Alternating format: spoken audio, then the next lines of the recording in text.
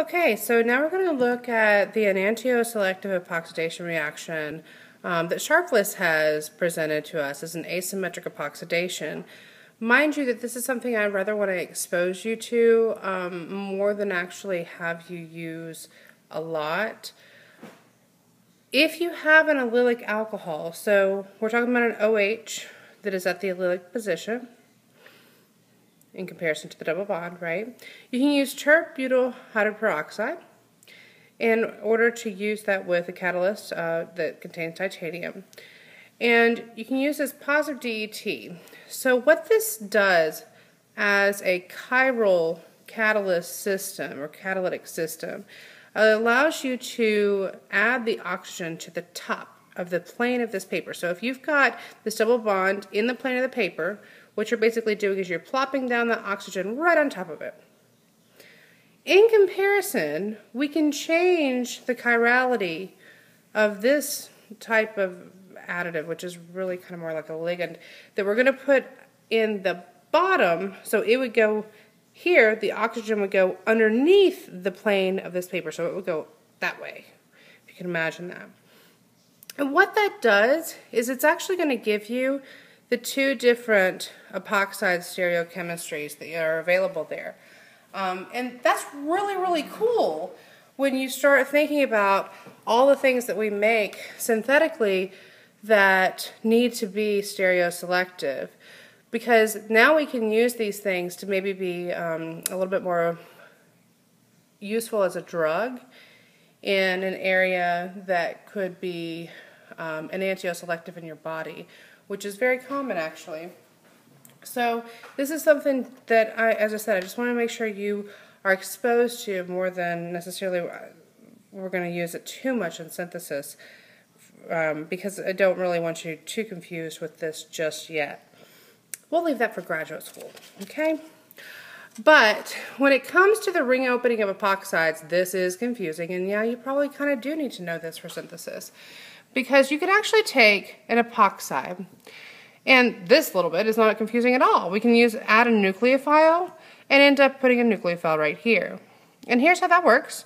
You would just take the nucleophile, he comes in here, electrons go up, and then this guy comes and grabs a hydrogen from water, and you end up with your epoxide broken. Of course, the epoxide strain that is there is quite intense, so it's pretty easy to have the epoxides react and react in this manner.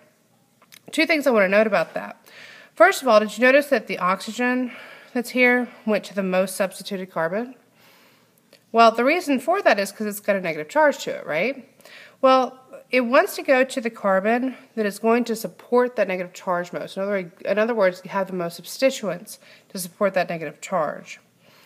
The other thing I want to note is that just like with when we use the bromonium ion, the nucleophile has to attack from the back, so that's a backside type of attack.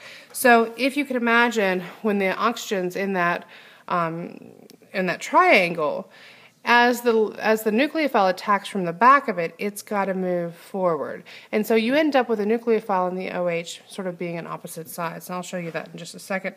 Because what we have here is a nucleophile again, ends up looking like this.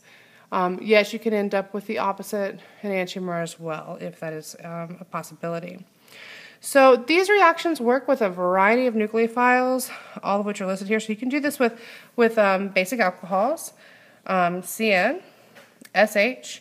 You can use a Grignard for this, which is pretty cool, because you could actually make a new carbon-carbon bond this way, or you can just leave out and make sure that a hydrogen's attached. So let me show you what those reactions look like. You can see that there's a variety of reactions that can happen here. So again, you can end up with a base, and giving you simply the ethylene glycol here, so two oxygens or two alcohols. If you have the basic form of an alcohol here, you end up with an ether alcohol. Cyano group goes right here. SH or mercapto group goes right there. CH3MGBr, notice that you're actually making another CH3 group over here. And with lithium aluminum hydride, or LAH, whatever you want to name that as, you could actually just end up turning that into a hydrogen, which I did not write in because you don't write hydrogens in. Okay, so that's how we actually open epoxide rings in the presence of a base. So let's look at what happens when you have an acid, because you can actually get that to open with an acid as well. And you can get that to open with an acid, whether it be just a regular HX, which will give you an X down here, or with H3O plus, you could also use an alcohol with H plus that would give you OR instead of an OH. So there's a variety of things that you can actually do here to again end up with your nucleophile down there in acidic conditions. Why do we need both acidic and basic conditions? Because sometimes part of your molecule is acid or base sensitive, so you need to be able to use it in one direction or the other to achieve your desired results. Okay, so here we have an epoxide, so let's look at this mechanism. When it goes and reacts with HX, the oxygen will come and grab that hydrogen, electrons fall back to the X, whatever that is. Then it leaves behind a nucleophile that will come in here and bounce out the OH, and you end up with the OH and the X. That's pretty straightforward, right? Okay, good. Here we have H3O plus doing the same type of thing, because now oxygen is going to come grab that, and notice this is the same thing, so your nucleophile here is just really water. And in this case, when that attacks and these go up, you end up with another positive charge on this oxygen, so another water molecule simply comes and grabs that and does what I refer to as cleaning up the reaction by simply taking off the hydrogen here, and you end up with your two OH groups. Okay, so this next part is where things get confusing. And that has to do with selectivity, because in reality, you have to realize that we as scientists are really trying to observe our world rather than being able to control it. We can't control the way things react necessarily. I mean, we try to in certain ways and get a grasp on what's happening here, what's happening there. But selectivity is something that we observe and then we try to say, how did that happen? So this is something that we've observed. This is something that does happen, and now we've got to sort of explain how it happens. But simply put, let's say if we use water and H3O plus, what we find is that the new water would go over here. Okay, so it's going to go to the primary, or the position on the carbon that's only attached to one other carbon. This carbon's attached to more stuff, right? But it's kind of seen as a secondary carbon, not a carbocation, excuse me, it doesn't go through that, because it's attached to two different carbons. Well, in this case we have this one's attached to one carbon, and this one's attached to three carbons, right? In this case, something else is going on, because the OH that would be introduced here goes down here instead. Now, if this was Cl or something like that, if we were using HCl, that means that your Cl would be there in this case and there in this case. We're balancing here. What we found is that this has to do with a difference in either steric hindrance or electronic effects. And at a certain point, the electronic effects win. Because this would be the steric, this would be the most sterically available position. But electronically, the OH prefers to go, or the nucleophile in this case, would prefer to go to the most substituted carbon here.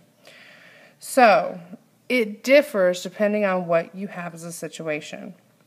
Here's what it kind of boils down to. If you have a carbon here that's attached to one more carbon versus a carbon here that's attached to two, then your new attack group will end up on the primary. Otherwise, so if you have a primary over here like one carbon, and here we've got three carbons, or if you have this one even with another substituent where it would be attached to two carbons or three carbons, and you have that attack, then electronic effects will win. You end up with your new guy on the most substituted. So really, this kind of is the exception, okay? Don't let that confuse you. Just write it out and say, okay, that's sort of what happens, okay?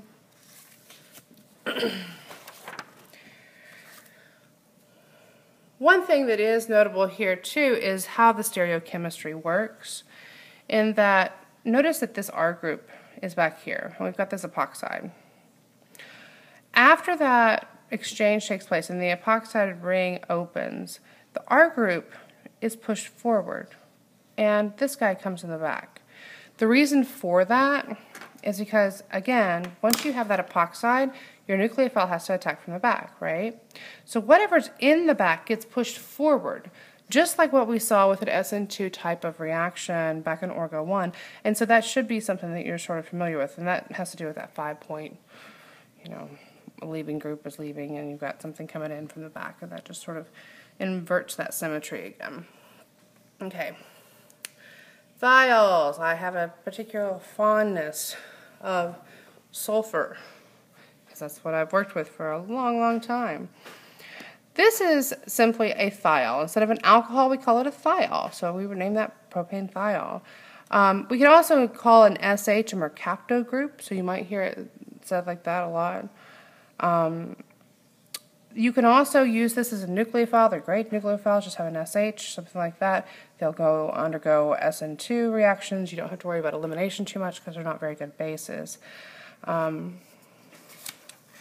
So in particular, what we can use from those is that we can simply take a thiol, add a base, and then add an alkyl halide, and we can end up with a sulfide, an organic sulfide. Now, I'll warn you right now, these things are stinky, so you got to be careful, because you can actually smell yourself out of the lab. That has happened to me before. We had to leave for a while because the lab just stunk way too much to be able to even think straight. So, well, here's what's happening, is that base comes and grabs that hydrogen, electrons go back to the sulfur, and then simply that's your nucleophile that kicks out the eggs. And then that's how you end up with that.